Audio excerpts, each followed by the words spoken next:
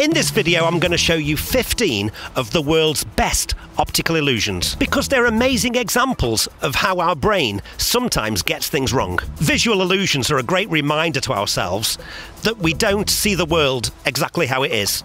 We see the world how our brain perceives it. But that's not all you're getting in this video. We're also going to look at some fascinating examples of non-visual phenomena where our brain just gets it wrong time and time again. We're going to do a deep dive on 3 cognitive biases, issues that affect all of us, which can lead to very poor decision making, thanks to our brain. That's coming up, but let's jump right into the world's best optical illusions. I find them fascinating, and I think you will too. Today, it's all about the brain.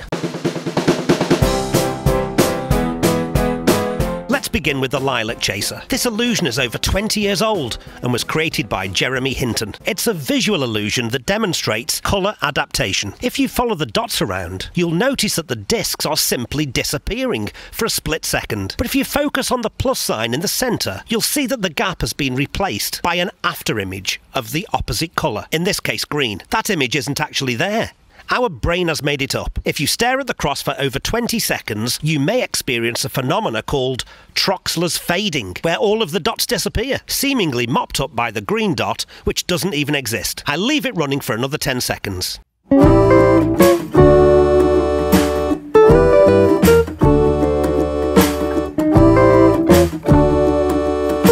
Here's another example of Troxler's fading. Stare at the dot in the centre. The blue ring will eventually disappear. This visual illusion affects visual perception. Part of this illusion is to do with the construction of the eye, but part of the phenomena is due to misinterpretation by your brain.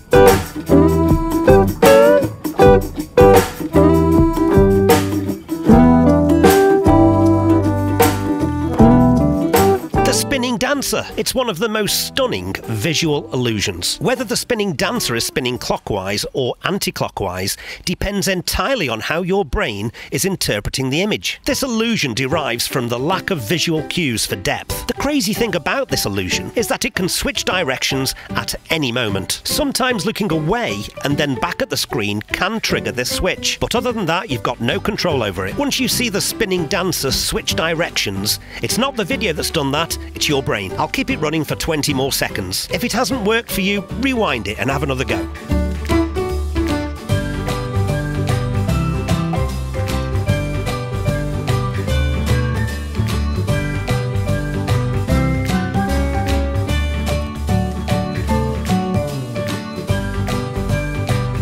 Roger Shepard's tables. These tables by Roger Shepard are an example of geometrical illusion. They are stunning and the very best example of its type. What would you say is the longest table? The tabletops are a pair of identical parallelograms, and our brain interprets them as objects in 3-dimensional space. This one clearly looks longer and thinner than this one. They are, however, identical. I can show graphically by moving the large tabletop over, and I can even use a ruler to show you that they are the same. If you don't believe me, pause this video and compare the length of your finger to both examples.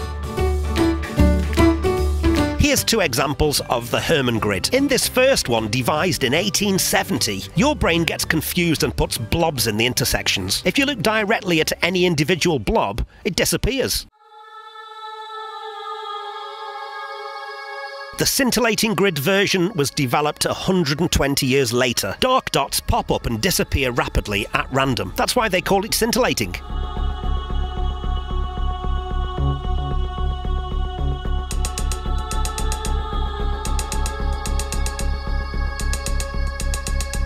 This is an example of illusory motion. Stare at this image. It's clearly moving.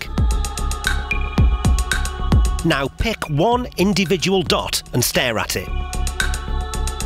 You've made the image stop moving. This is due to the cognitive effects of interacting colour contrasts, along with shapes and position. This is a YouTube video that you can control with your eyes.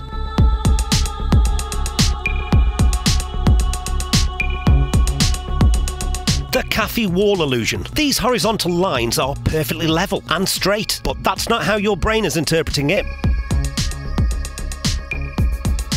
The crazy thing is though, if we use exactly the same image with colours of lower contrast, your brain can make sense of it. It was named the cafe wall illusion by Richard Gregory in 1973. A member of his laboratory team noticed the effect on the wall tiles at their local cafe. Here's Richard in 2010 visiting that exact cafe.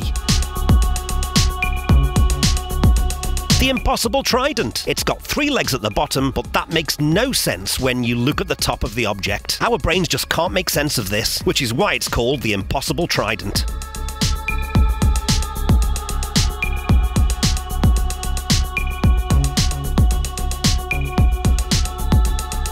Canizar's triangle. How many triangles can you see? I'll give you 5 seconds.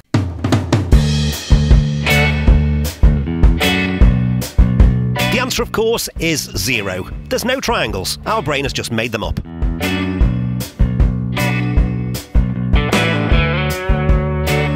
The checker shadow illusion was published in 1995 by Edward Edelson. Your brain is telling you that tiles A and B are different colours.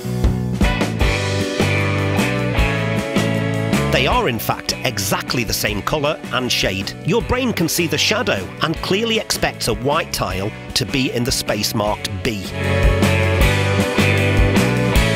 I'm going to slide the B tile now out of the shadow and put it next to A. I haven't changed the colour of that tile. Your brain has.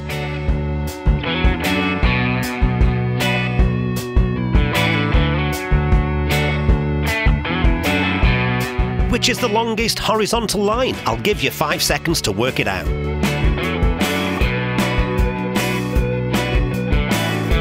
Yeah, you've guessed it.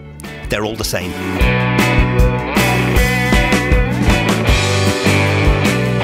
Motion blindness. Stare at the flashing green dot. The yellow dots will eventually disappear. They're still there on the video, but your brain will be blind to them.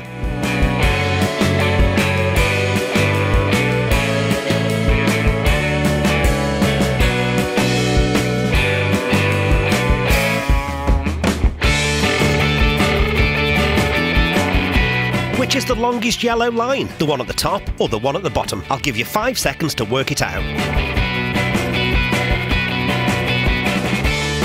They're both the same. Your brain is making that top one bigger as it perceives it as further away. And finally, here's the Ebbinghaus illusion. Which yellow circle is the largest? I'll give you 5 seconds to work it out.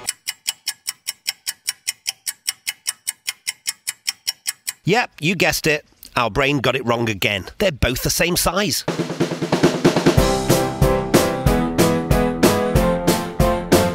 Now, from optical illusions to cognitive biases. We all have them, and understanding them can help to improve our decision making. We're going to start with what is probably the most famous example of a cognitive bias, the Linda problem. I've got a question for you to think about, and then we'll get on with the video. But first, I want to introduce you to Linda. This is Linda. Linda is 31 years old, single, outspoken, and very bright. She majored in philosophy. As a student, she was deeply concerned with issues of discrimination and social justice, and also participated in anti-nuclear demonstrations. Which of the following 2 options is more probable? 1. Linda is a bank teller. Or 2. Linda is a bank teller and active in the feminist movement. I'll give you a moment to think about that. In fact, pause this video now and put your answer in the comments.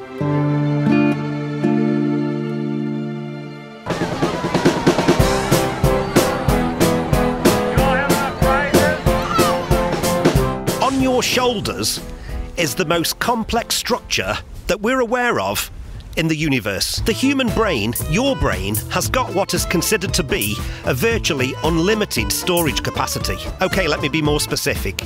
It's been estimated that the human brain has a storage capacity of 2.5 million gigabytes. That's the equivalent of 40,000 iPhones completely maxed out. The electrical impulses racing around your brain are enough to power a light bulb. Information travels around your brain at around 280 miles per hour. A tiny slither of your brain tissue, no larger than a grain of sand, contains around 100,000 neurons. So it's a pretty impressive thing that each and every one of us has. You have an impressive brain, but I'm sorry to say this, it's not perfect. In fact, it's far from perfect. It has biases, lots and lots of biases. The human brain version 1.0 has its issues. We do have cognitive biases, slight issues that we all share. There are literally hundreds of these biases that I could talk about in this video. But we haven't got all day, so I've picked 3 that I think are particularly noteworthy. In these 3 examples, we still make mistakes over and over again, even when we know what's happening. Even when we understand the cognitive bias, we still make the same mistakes. 3 things that our brain just refuses to correct. 3 reasons why we all need a brain upgrade to version 2.0. The conjunction fallacy sees human beings looking at 2 or more specific conclusions put together as more likely than a singular conclusion from that set. The probability of 2 events occurring together is always less than or equal to either event happening alone. It's absolute common sense. You can assign a probability of this channel achieving 25,000 subscribers by Christmas. The chances of this channel reaching 25,000 subscribers by Christmas and me getting exactly 10 Christmas presents on Christmas Day is statistically possible. It's not 0. The chances of both of those things, though, happening together are much lower than just one of those things happening. The probability of 2 or more options conjoined is never greater than the independent conjuncts. The most well-known example of conjunction bias was written by psychologists Amos Tversky and Daniel Kahneman. It's called the Linda problem. I asked my viewers about it on the community tab last week. Let's quickly look at it again. This is Linda. Linda is 31 years old, single, outspoken and very bright. She majored in philosophy. As a student, she was deeply concerned with issues of discrimination and social justice, and also participated in anti-nuclear demonstrations. Tversky and Kahneman then posited the following 2 options, asking which is more probable. 1, Linda is a bank teller, and 2, Linda is a bank teller and active within the feminist movement. Now, there is a chance that this 31-year-old woman is a bank teller. It may be 1 in 1,000, it may be 1 in 10,000, but there is a chance. It's not 0. There's also a chance that she's active in the feminist movement. It's not 0. However, the chances of both of these things being true together are infinitesimally small. Typically, around 80% of respondents to this question will answer number 2. Linda is a bank teller and active in the feminist movement. We're asking which option is the most probable, so picking an option with 2 conjuncts defies logic. But something overtakes us. We automatically skip logic and make an emotional judgment. My audience is clearly smarter than the average population. When I asked this question on a community post, I had 251 respondents, 37% of whom chose option 1.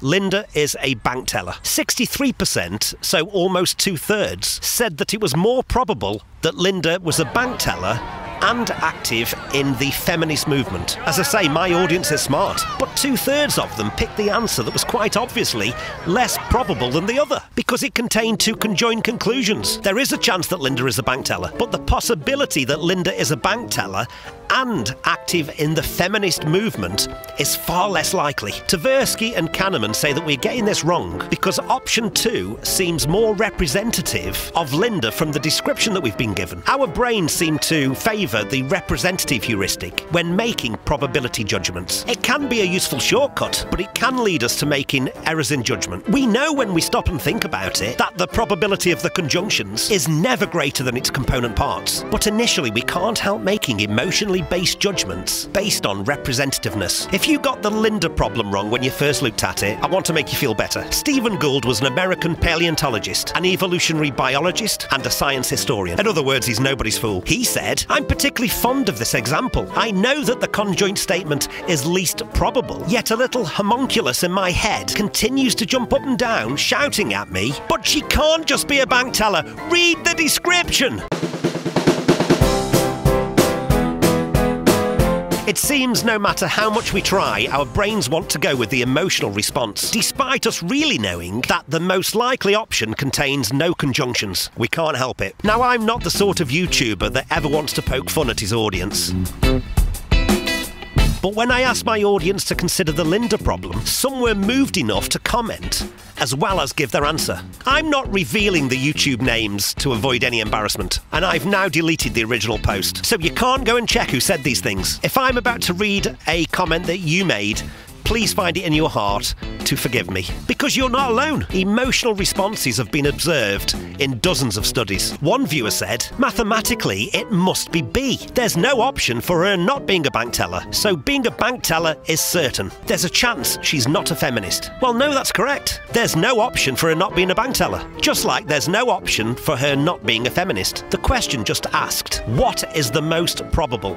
Bank teller or bank teller and feminist? This viewer is coming to a conclusion based on an option that isn't even there. One viewer picked the right answer, but for emotional reasons that they went on to explain. Only 39% for the top option, huh? The feminists are answering that one. Give me a break. One person, apparently overcome with emotion and outrage, even took offence at the question and told me that they refused to answer. I'm not at all comfortable with this. It's the kind of question that would appear on those Epoch Times ads, which in reality is a front for the Daily Express. The word has been demonised, and so it would be assumed that feminists are keen to go on marches because they like to complain. I'm not playing that game. Emotions allow us to completely miss the point at times. Let's remind ourselves that the question was about probability, with a perfectly logical answer available to the respondent. It seems that we just can't help ourselves. Maybe it was the word feminism that got in the way of the Linda problem. It's an emotive subject, and everyone has a view on it. In 1981, another study was completed amongst American policy experts. They were split into two groups and asked to assign probabilities to things that might happen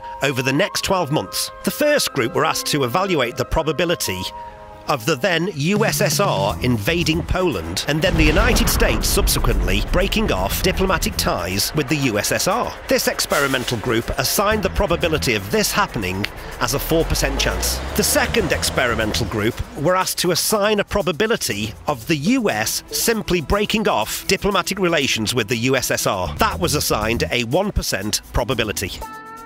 So the first experimental group, given a more complex scenario with two conjuncts which involved the USSR invading Poland, was judged to be 4 times more likely than the United States merely breaking off relations as considered by the second group. Obviously, the USSR invading Poland in 1981 may well have involved the United States breaking off diplomatic relations, but logic tells us that the probability of these two things happening together cannot be 4 times greater than either event happening individually.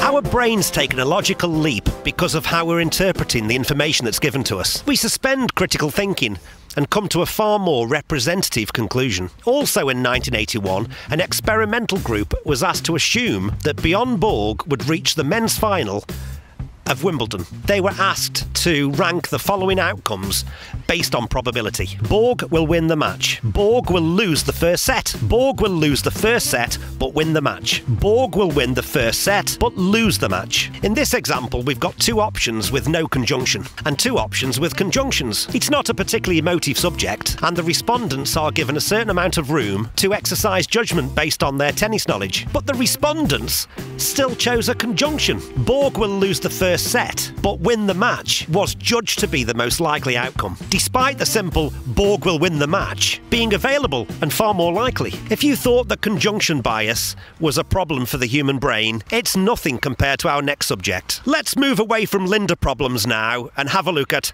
anchoring.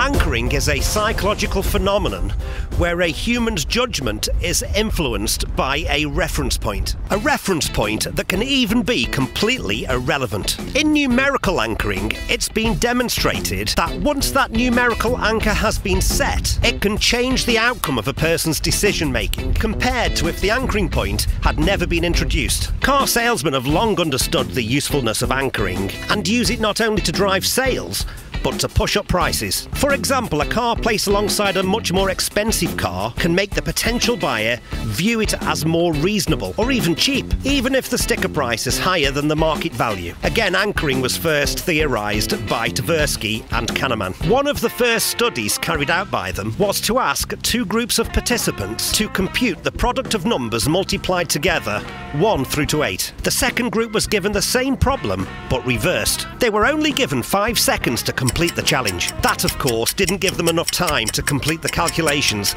in their heads, so they ended up estimating the answer. The group which started low to high had a median score estimate of 512. The group which started high to low had a median score estimate of 2,250. The answer, if you grab a calculator, is 40,320, regardless of which way you do it. The first number provided the anchor, and it affected their estimations once the 5 seconds were up. The group that started at 1 estimated the answer almost 5 times lower than the experimental group that started at 8. In another study, participants were asked to spin a Wheel of Fortune. This rigged reel was predetermined to stop on either 10 or 65. But in both cases, the participants were then asked a question. They were asked to estimate the percentage of African nations that made up the United Nations. The average answer for the group that stopped the wheel at 10 was 25%. They estimated that 25% of the United Nations was made up by African nations. The average answer for the group that stopped the wheel at 65 was 45%. Respondents were told that their Wheel of Fortune score had got nothing to do with the question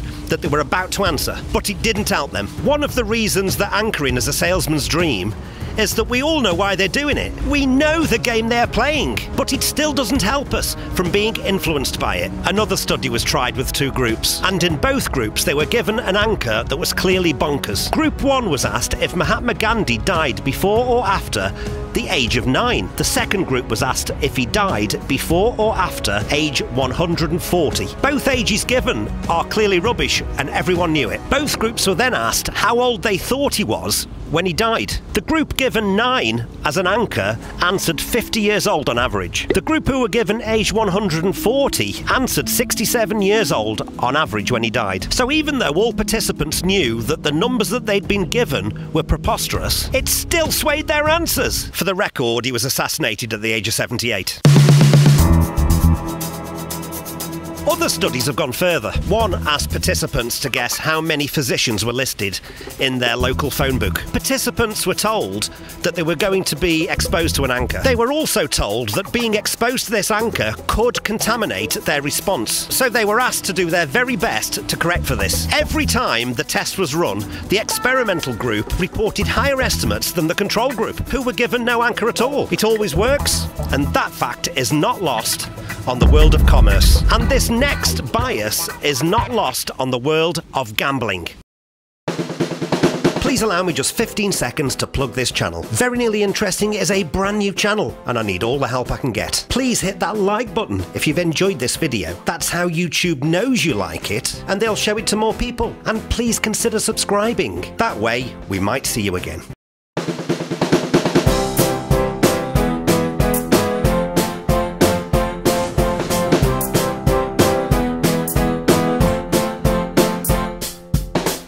Casino table in Monte Carlo in 1913, there had been a straight run of black numbers for 10 spins. That's a rare event. All of the punters there could tell that there was a red number in the air, and they piled on the bets. They could smell it. They could taste it. A red is clearly due. Even people not playing that night rushed to the table.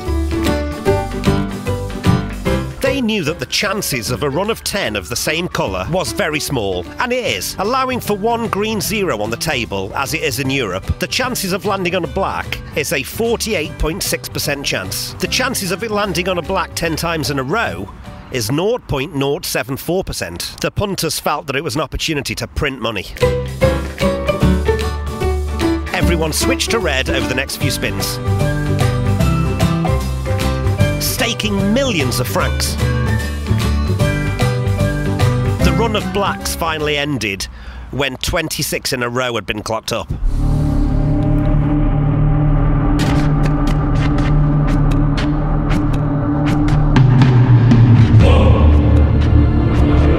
The chances of 26 blacks in a row coming up that night was 1 in 66 million. But crucially, the ball didn't know that on each individual spin. Each spin was still a 48.6% chance of it being black, obviously.